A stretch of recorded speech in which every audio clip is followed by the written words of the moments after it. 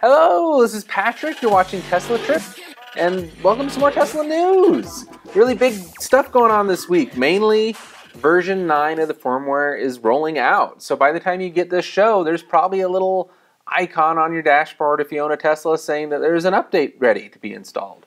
And there's a new version of the app. So it's crazy exciting. I can't contain myself. Yeah, people are already starting to get it, and there's all kinds of videos popping up on what's new in version 9 of the firmware. And this is for all Teslas, Model S, 3, X, I guess everything except for the Roadster. So what are the new things that you get? You get the Atari Easter egg games. So there's Centipede and a Missile Command for sure that's showing off in the videos that people have been posting online. There's kind of unique touchscreen controls. On Teslas with hardware version 2.5, there's the Dashcam. It's just in beta right now, so what you have to do is you have to take a USB stick, you have to format it, and you have to put a folder in there, and you have to name it Tesla Cam. And then you're able to, and it has to be formatted as FAT32, and it does take up one of your USB ports. And this will work on all Model 3s and any Model S's and X's made with the 2.5 hardware. Which means people like me, which have the 2.0 hardware, it won't work with this version, maybe in the future versions, or maybe when we get the hardware upgrade if we bought full self-driving, which I did. Hopefully sometime next year when I get that hardware, they'll allow the Dashcam feature on my Model X. The Model 3, it'll work, so I have to test that out. The camera that it uses is just one of the front cameras, and it's in color. And it doesn't look too bad. It's actually a pretty good quality dash cam, but if you really want a dash cam, you're probably still better off buying a third-party one so you can have a lot more features where it's on all the time, and it can you can access it with your phone, and a lot more features and up to 4K video and that sort of stuff where you have a forward and backwards cam. So on all the Teslas, the really big stuff is the autopilot updates. So it's back to being able to recognize trucks, it can recognize motorcycles, people are saying you can recognize cyclists and pedestrians. You can see how it's zoomed out a little bit more, and the DriveOnNav feature where it has like a line, it almost looks like Guitar Hero or Rock Band or something, where you've got all these cars and lines and you can see it routing the path. I can't wait to try this out as the time recording this on Sunday night. I don't have it yet. Hopefully I'll have it in the morning. I'll make another video. I don't live in a big city though, so I can't use freeway stuff for the DriveOnNav until I make it to a big city, which I am going to be doing next weekend. I'll be in Denver. They say, our newest autopilot convenience feature designed to get you to your destination more effectively by guiding your car on and off the highway. Navigate on autopilot intelligently suggest lane changes to keep you on your route, in addition to making adjustments so you don't get stuck behind slow cars or trucks. When Navigate on Autopilot is active, a single blue line indicates the path ahead, keeping your car in the lane. Gray lines highlight lane changes for a more effective driving route. Navigate on Autopilot will also automatically steer towards and take correct highway lane interchanges and exits based on your destination. So basically this is the on-ramp to off-ramp feature that Elon's been talking about, where on the freeway it will make it actually, if you turn off the suggestions, it'll just automatically take over and pass slow cars and take exits when you need to get to your destination, which is just amazing.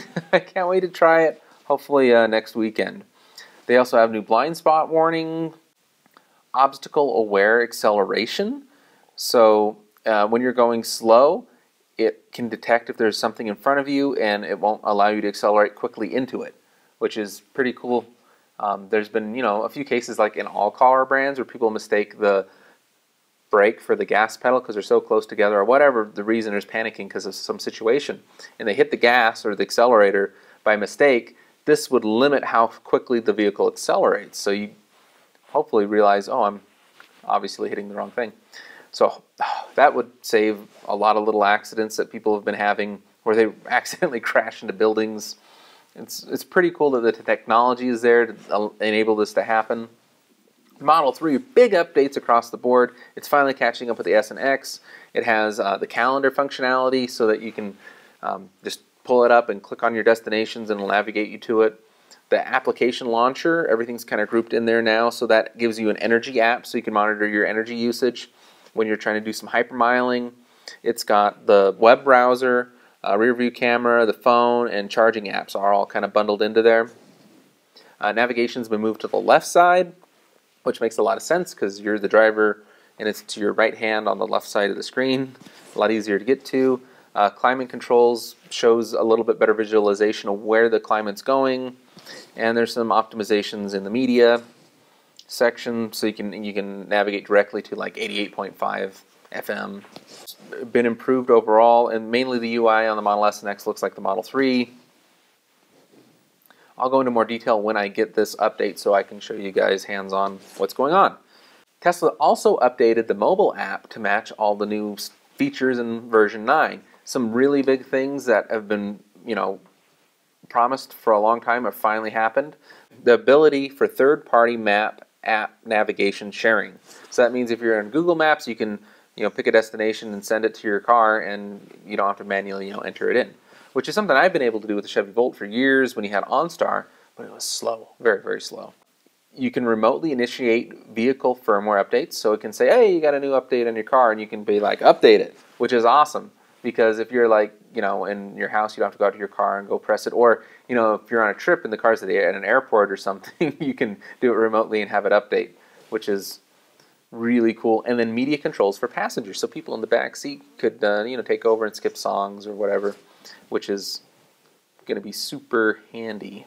Good news on the Gigafactory over in Nevada. They're ahead of schedule and they're actually producing more batteries than they originally intended to by this point in time, which means it's no longer a bottleneck on the Model 3s, it's not holding anything up, and that they're actually going to be increasing production to this insane amount. Like, it's going to be 150 gigawatts of battery packs, which is, I don't even know how to imagine how that is annual production, but they're saying that it's already exceeded what they had planned on, and it's trying to make heads or tails of it. I have a link to the article in the show notes if you want to read it from Electrek. And there's a lot of numbers, and it was going to be a certain number, and they've already passed that number, and they're going to be adding even more capacity, which is phenomenal because we need more batteries to support the Powerwalls. Like, I've had a Powerwall on order for years and I haven't got it yet, and I know those semis and trucks that are coming up in Model Y, we need batteries. Also, good news in California, they're looking at upping their tax credit for the state because the federal tax credit is going to be lower on Teslas because they've reached the 200,000 production mark. So next year it won't be as much. I think it's going to drop to 5,000 instead of 7,500. Currently in California, it's $2,500 state credit, and they're looking at upping it to 4,500, which is similar to what Colorado does, which is 5,000. So that would be a really welcome change and helping with the adoption of electric vehicles. And, it'll help that Model 3 base price go below 25,000? Almost? No, almost 26, something like that. It would be pretty doggone good when they start shipping the standard range Tesla Model 3 next year.